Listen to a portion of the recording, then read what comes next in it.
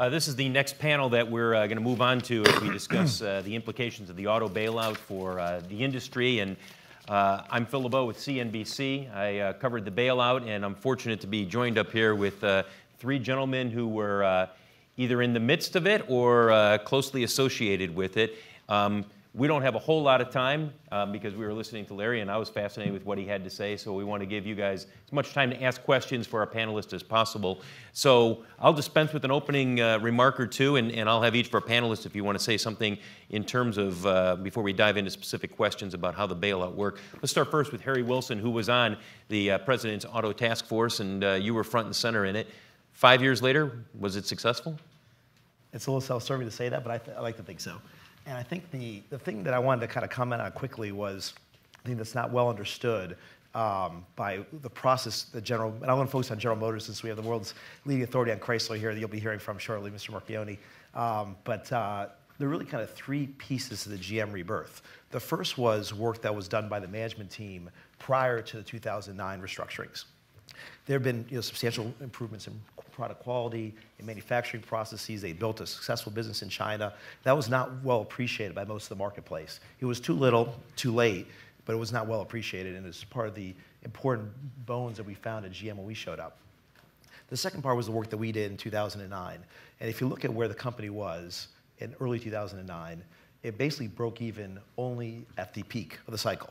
And anybody who's looked at cyclical businesses knows that's not a successful recipe for business. And they also had about $100 billion in liabilities that hampered investment and really weighed the company down. And our mission, the task force, was to address both those things: the cost structure so they could break even at the trough, and the liabilities so they had cash to invest in their business and continue to grow. And then the third and final piece, which is actually kind of front and center right now, was our handoff from the Auto Task Force to the new board of General Motors in August of 2009, was that we basically said a lot of good things have happened. However, the company's primary challenge remains the cultural problems that they need to address going forward.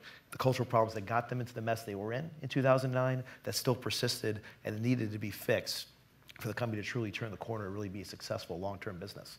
And as you see, frankly, in some of the recall news, and particularly this really inexcusable ignition switch failure, the company still has a long ways to go in its cultural problems. It's made some improvements, but still a long ways to go. And so I think it's a work in progress still, but I think the changes that were made in 2009 really vaulted it from failure to the brink of success. A success, but some issues in there that were never completely resolved. Exactly. Cliff Winston with the Brookings Institute is a microeconomist who has been very vocal about his opinion about whether or not the auto bailouts should have taken place. I won't say any more about that than to let you kind of take the ball and run with it, Cliff. Okay, I will take it and run with it. The only vocalization that I'm aware of was an op-ed that Bob Crandall and I wrote on the Wall Street Journal entitled "Detroit Needs a Sell-Off, Not a Bailout." That's all I ever did. And then I proceeded to write a book about deregulating lawyers, which I hope you read. But back to the bailout. I'm going to distill in a few minutes a paper we're writing now. Okay, three parts to it. One, let's take a longer view of this industry and begin with the 70s and trace what's happened to the market share of the Detroit 3. That's when we had the energy problems and the Chrysler bailout, and at one time a Detroit 3 having a share of 85% of cars and light trucks plummeted down to 70. But things stabilized with government intervention, with the VERs and so forth. In addition, in the 60s, although we didn't really know how important that would be, there was a 25% tariff put on trucks, and that later became important. Okay, the 90s was a good decade in terms of the economy, but the industry actually, again, the Detroit 3 lost a good chunk of share. And I wrote a paper with Kenneth Train on that and attributed all that loss simply to relative attributes. That is, the attributes of the foreign cars in terms of price and quality, reliability, and so on and so forth were sufficiently better than those of the US cars that was really denting into their share. Okay. By the time it's 2000, you have much stronger competition from the Korean automakers, European, Japanese still strong, and another chunk of share down, closer to 50, and now we're up at the time of the bailout, and then in the midst of the bailout, and shortly thereafter, it's down to the mid-40s. Okay, So I'll quickly go back to that, but that's sort of the vision that you should see. Since the 70s, going down, an intervention, stabilization, but at a lower level of output, going down, intervention, stabilization, so on and so forth. This long run pattern. So the question is, should there have been another intervention and a bailout in this case? Okay. Short run and long run costs and benefits. Okay. To do this, you need a counterfactual. Compared with what? You can't just say, well, we're going to bail them out, but what then would be the reasonable thing to compare that to? All right, and that's obviously going to be very important in thinking about this. Well, one extreme, a lot of people say, look, let's just treat this as a standard bankruptcy, but that seems to be an extreme view and extremely optimistic because it was belief that there really wasn't private sector financing that would be available to take that route. The other extreme was if you don't do anything, the industry is going to disappear. And that seems a little extreme, too. I don't think we're going to shut down entire production if we didn't bail out Chrysler or GM. We still had Ford, and obviously we had the foreign automakers. So consider something in the middle, which is what we said a long time ago. How about a sell-off? And what I had in mind there was that there would be entities that would be picking up the valuable assets of GM and Chrysler in terms of the light trucks and SUVs, but they'd say, look, I think we can make cars. We don't need those. All right? So that's what you have in between. With that in mind, then you think of the cost of the bailout or the money that wasn't paid back, because you're not bailing them out, and compared with the bailout that did engender those costs, you're talking, what, 12 to 14 billion as the latest one. On top of that, then cash for clunkers, an indirect cost, that was a complementary policy that wound up costing money. Then you can tack on 2 additional costs related to things that in principle are going to be helping GM's profits. Okay, that is the deduction in terms of the bankruptcy, being able to move forward and carry on those losses and deduct those, and possible liability settlements. So maybe around 20 billion beyond the cost side. What about the benefits? The benefits are you are losing cars. In time T, when we had the bailout, there were people who wanted to buy GM and Chrysler cars. As I said, we're going to let those go. All right? So that's analyses we can do using what we call discrete choice or choice models and say, look, suppose a car that you wanted to get was no longer available. You had to take your next best car. And actually removing GM and Chrysler cars from people's choice sets did generate a cost, that is a benefit from keeping those cars available, of about 9 billion. Then there's the big ticket item, unemployment. Okay? Again, you've got to be very careful. How are you actually going to model what's going on? You've got to look at what consumers are going to do. All right? Their choices are not going to simply be, we're not going to buy a car. They're obviously going to go on and think about what can we do for our next best alternative. What are the automakers going to do? How are they going to adjust capacity? Okay, they're not going to say, well, we're not going to do anything. No, they'll take advantage of this. Ford in particular, I would think, would be excited about this. Say, look, we're going to start ramping up production. What about the supply chain? They're not going to shut down. I mean, Ford already is producing a reasonable amount of cars, right? They'll produce even more. So that's the kind of calculations that's going to go on in doing this. This is not an easy problem, I assure you. And I wouldn't say that we have at this point a definitive answer. We're still working on it. But I can say qualitatively, the cost would be substantial in the multi-billions that would exceed the benefits in the short run. Okay? So in terms of the savings, in terms of jobs and cars that people wanted, as a short-run benefits, that exceeds the cost of the money that wasn't paid back and probably the other profit things. However, the long run, and this is what's so critical, back to my long-run analysis. This has been an industry that has just been shrinking in terms of the Detroit Three, right? It's not shrinking in a sense for bad reasons. These are consumer preferences.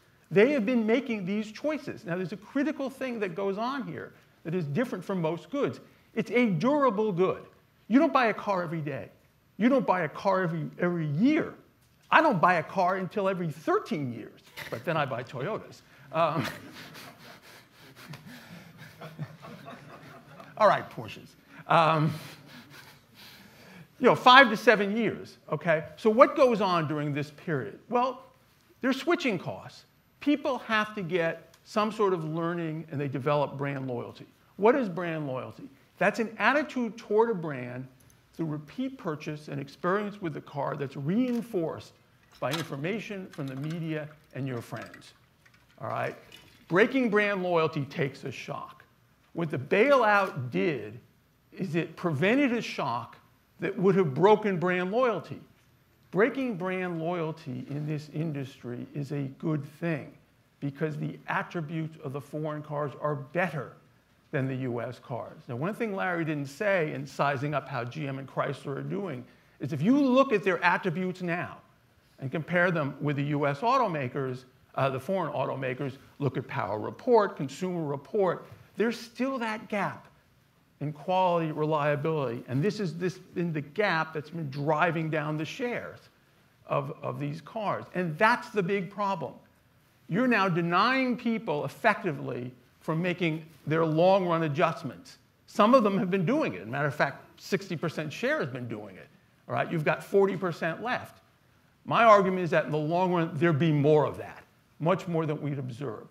Every year, that's a huge cost. People are not getting their first choice cars simply because brand loyalty has been maintained, if you will, in terms of this intervention. You total that cost up, that's going to be big, and it really questions the viability of the bailout. Now, let me just finish. Long run, who really cares?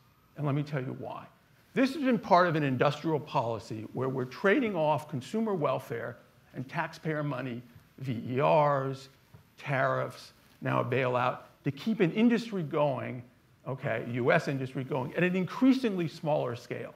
This doesn't seem to me to be a kind of industrial policy that we ought to be pursuing in this country. But there's an end to it. 2 words, driverless cars. They're going to happen.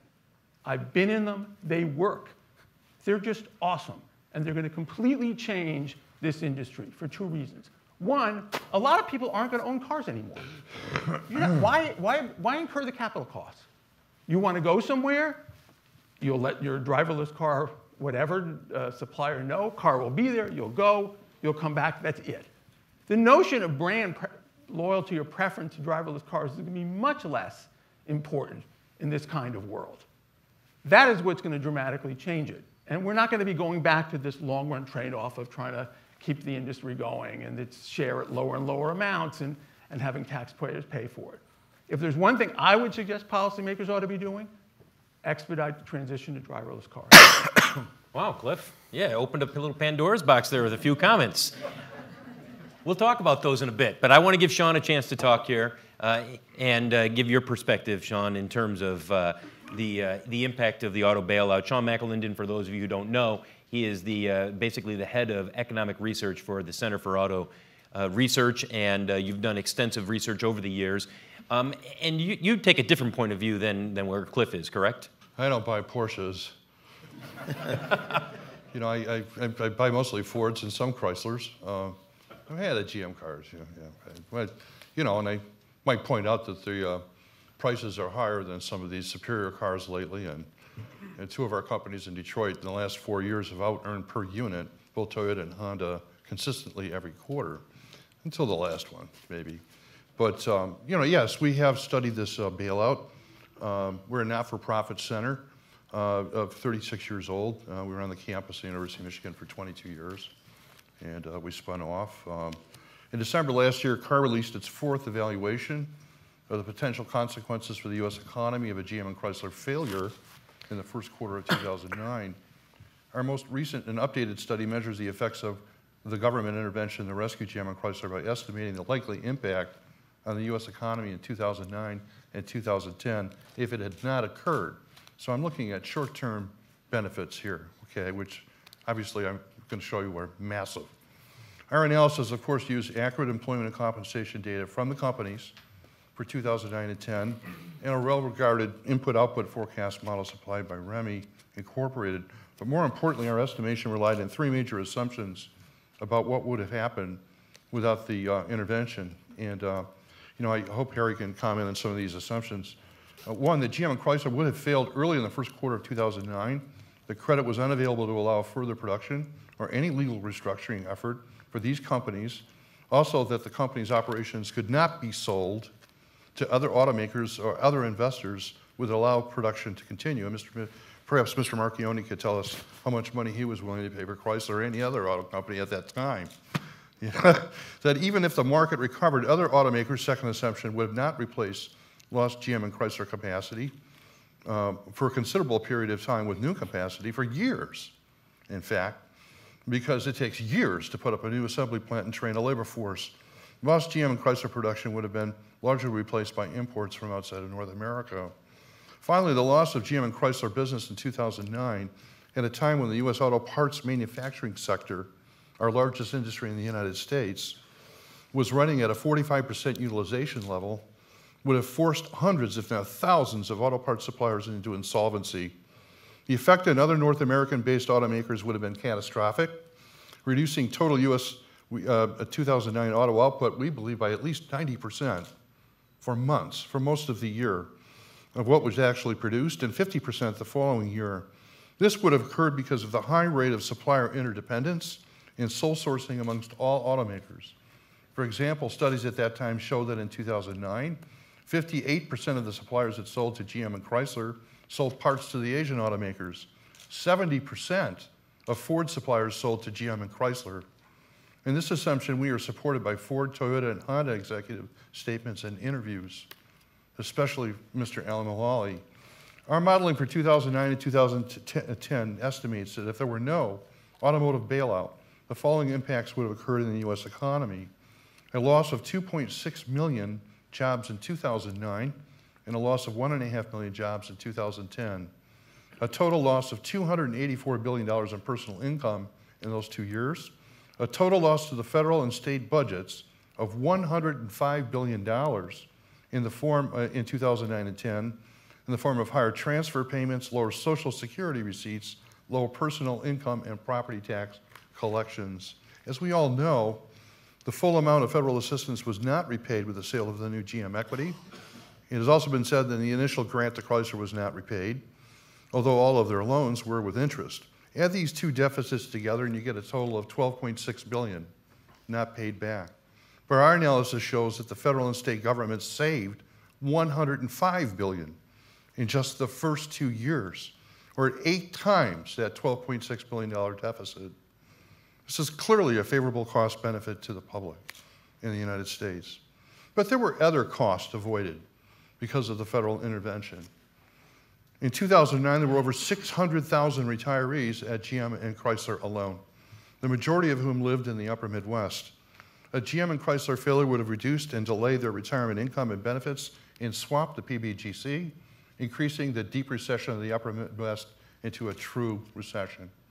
Although U.S. production might have recovered by 2012, which I admit, or 2013, with the expansion of the international automakers and perhaps Ford, the same cannot be said for product development and R&D activities GM and Chrysler produce in the U.S., which would have been replaced by imported content. Finally, let's consider the psychological effect of not rescuing such mainstream manufacturing firms as GM and Chrysler might have produced in our economy at that time for Main Street companies elsewhere. We call this an industrial Lehman Brothers effect. Nobody guessed that Lehman Brothers would produce the impact it did. The shutdown of GM and Chrysler would have produced the same on Main Street. And there are the benefits we can talk about today. The U.S. economy still contains a high-tech domestic auto industry that produced over 21% of vehicles worldwide last year. And one automaker that vies for global leadership every year. Many of the most important future technical innovations in manufacturing will be produced by this strategic industry.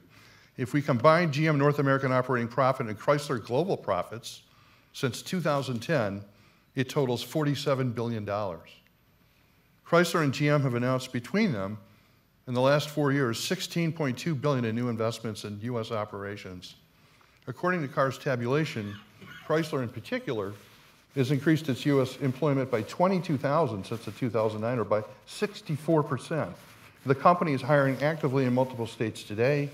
This company has also increased its share of the U.S. vehicle market since 2009 by 43%. And as Mr. Marchione will take, since I stole all his thunder, will admit, they're after their 50th consecutive, I believe, month of year-over-year sales increases.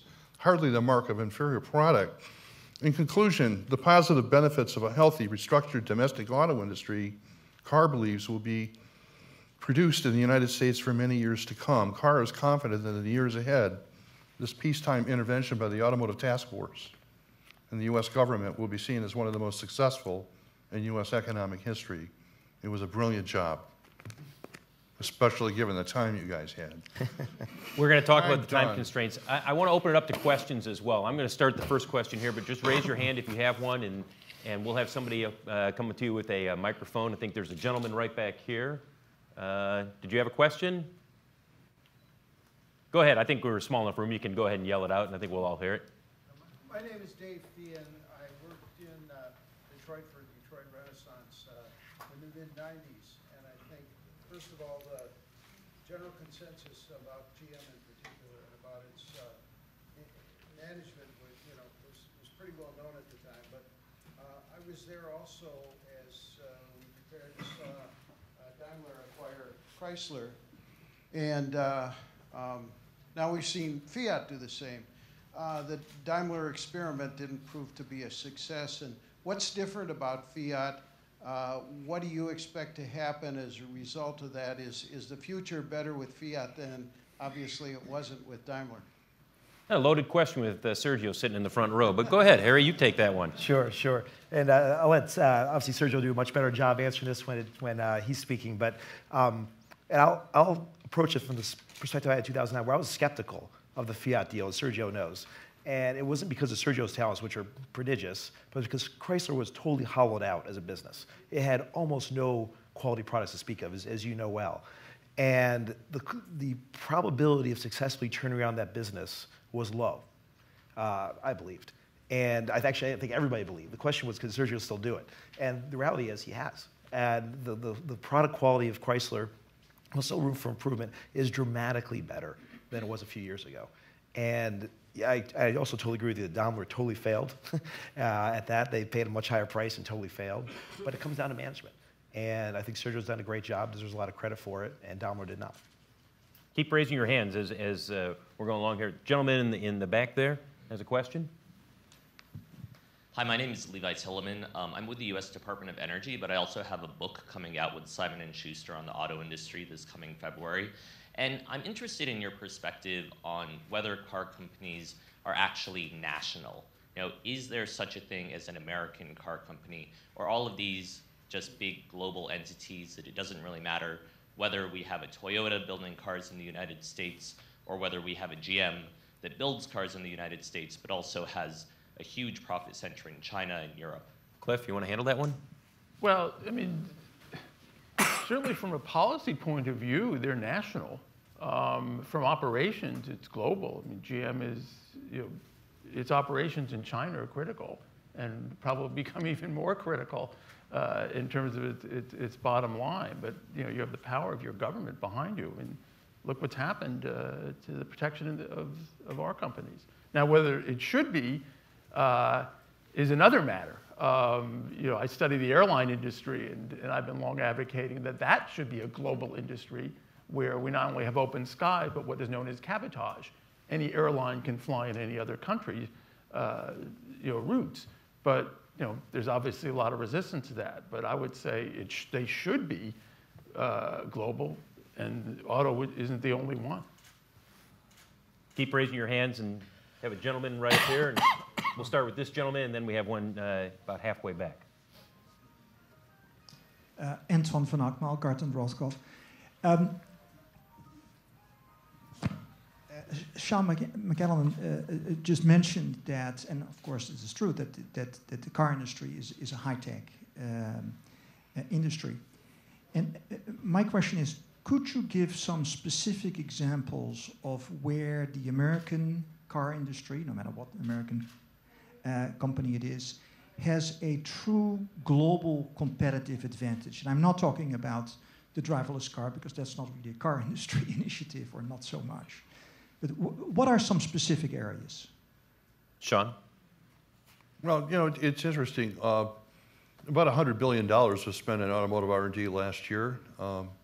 Our people probably did on the order of about 13-14% of that.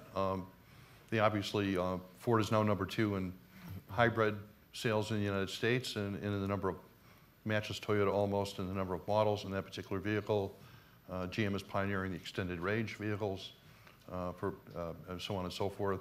I could say there are obviously make the best pickup trucks on earth, but that's not a global product, you know, on and so forth. But in terms of, you know, spending worldwide now, we're running at about $1,200 a vehicle on product development and R&D, and that might double. Okay, it truly is, and the largest manufacturing industry in the world, and close to the largest R&D industry in the world. And the fact that we have a large footprint in that is incredibly important. Okay, especially as we move on to connectivity and to so-called driverless cars, but even in the intermediate stage of basically connecting up an advanced transportation system.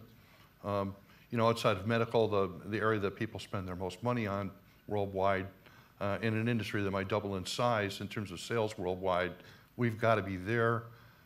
Global leadership, our people, I think, have improved their situation in particular dramatically the last 5 years since this restructuring, and they have the profits that enable them to do that. Cliff, you had a thought? Yeah, I mean, the thing, I'm not disagreeing with some of the positives that are mentioned, but obviously what's running through my mind, you know, with all these strengths, how do you go from a market share of 85% to the 40s with expectations it's going to continue to decline? You know, well, what over exactly? 60 years, though. I mean, So I understand, but I'm saying, but it continues to move. Not in the last 5 years, it has. It's actually increased. Absolutely, absolutely. I mean, and that is the pattern. We see it go down. We see it stable. It was stable long in the 90s. It goes down. It's stable. Goes down. It's stable. This is the pattern.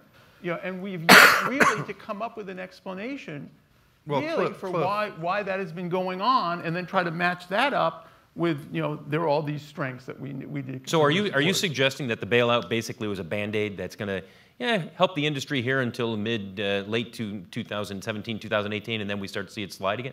I think it's part of not just a Band-Aid, it's part of a long-run package of policies that have been attempting to, you know, stabilize the industry at an increasingly lower share.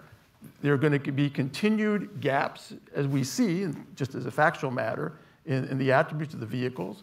I think share will continue to be lost, and it's going to go. But thankfully, I think it's going to stop with driverless cars. Gentleman right here. Yeah, hi, good morning. Jamie Albertine from Stifel Nicholas. I'm the auto analyst there. Look, I think many would agree DIP financing wasn't there. Perhaps it would have been cumbersome to sell off assets. You know, the bailout made sense at the time, but is there an argument you could also make on the back end that government hanging on through the end of last year with GM did itself almost a disservice in terms of attracting management from the outside that could have somehow chipped away at this cultural sort of issue that we had, which I think Harry alluded to earlier. I understand the stock was working, but look back at what Larry just said, and as I understand very well, you know, 2010 to now, the stock hasn't really done that well. So, you know, we really did save $105 billion. It wasn't about the stock, and now we're behind the ball in terms of culture. Well, let's have Harry handle that, because it brings up the question: should the government have unloaded their stake much sooner at a much more rapid pace? So it's a great question, and I think there are 2 or 3 elements to it. The first is a question of valuation. At what point should Treasury sell? Because obviously every sale prints a final price. And I would argue that all the Treasury sales in the last 2 or 3 years have been at too low a price. I think the stock's woefully undervalued. I don't know if you have a buy rating on GM or not, but I certainly believe it's woefully undervalued. For a variety of reasons, we're happy to talk about it if you want to. That's the first thing. The second thing is, though, the government overhang. And I think the primary problem with that was not any role the Treasury played within GM, which I think it played basically no role within GM after the restructuring, but the pay restrictions that were put in place as a result of that, which I think actually did hamper the ability to attract outside talent. And that I was opposed to. You can understand politically why they were put in place. But I think it's just, I think it's an anti-capitalist maneuver, and as a capitalist, I thought it was the wrong thing to do. And I think it really stifled the ability to attract talent. So I think had you been able to kind of pull back the pay constraints or make them more market-based, then I think that could have addressed that issue. We have time for one last question. I know, Dave, you got a question back there. Go ahead. Hey, Dave. Hey, Dave. Dave Sherbertson, Detroit News. 2 questions. You spent a lot of time looking at GM's culture. What do you think went wrong in terms of the ignition switch recall and why it took so long?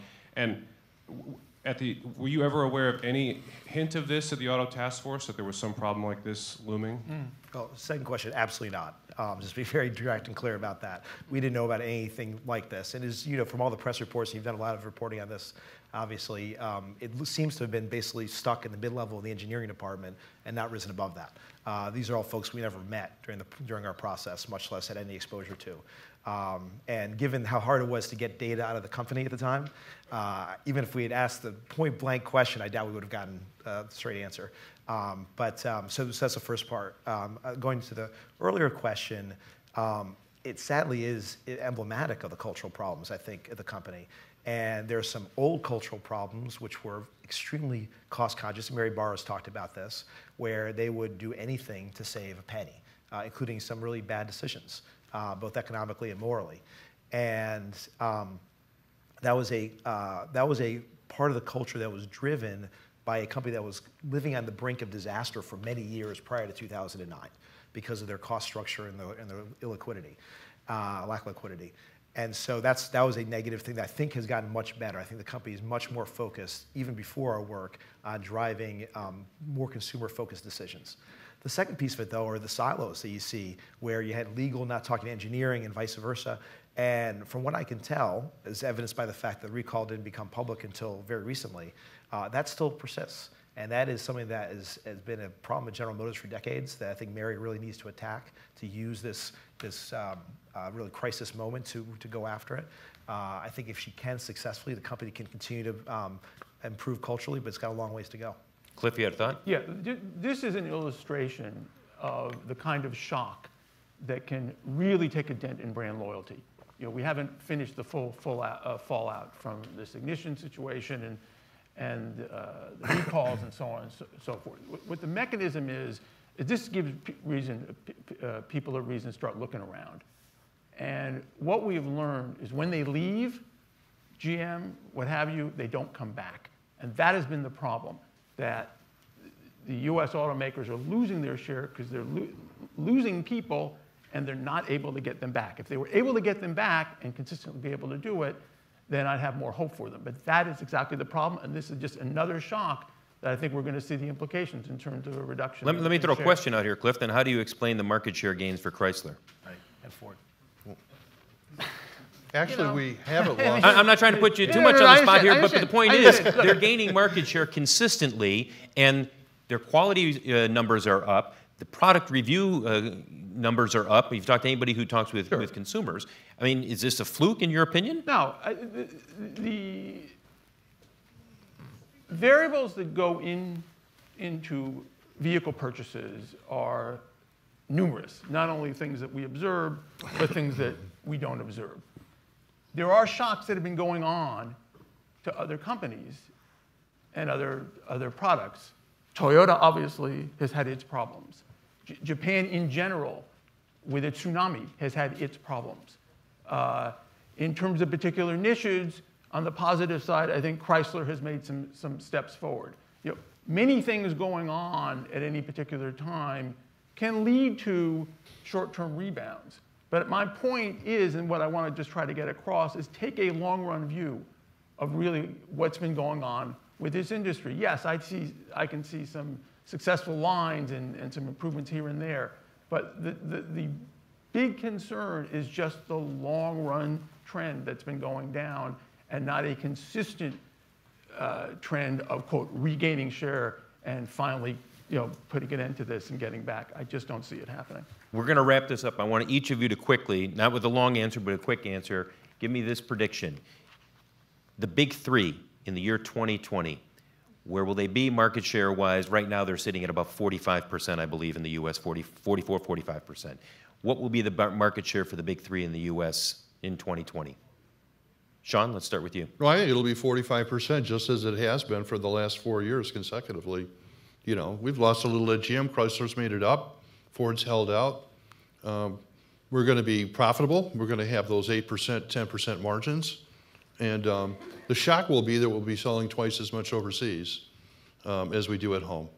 And we've got to get used to that fact, just as if we didn't get used to the fact that we lost that earlier share and didn't downsize like we should have, okay? And that's what that was the big contributor to the bankruptcy. You know, it's a big, wide world out there. There's 1 billion people on the road, and it's going to go to 2 to 3 billion. And we want an industry that takes part of that in the right way. Cliff?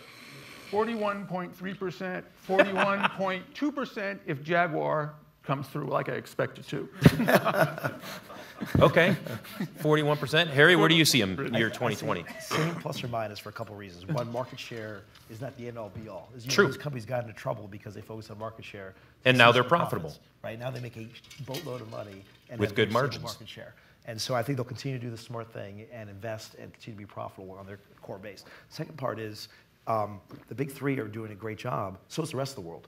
Every other major car company is at its peak, more or less, in competitiveness globally. Hyundai was not on the radar screen 10 years ago, and it's doing a great job. And so as a result, you have an incredibly brutally competitive, maybe the most competitive industry in the world right now.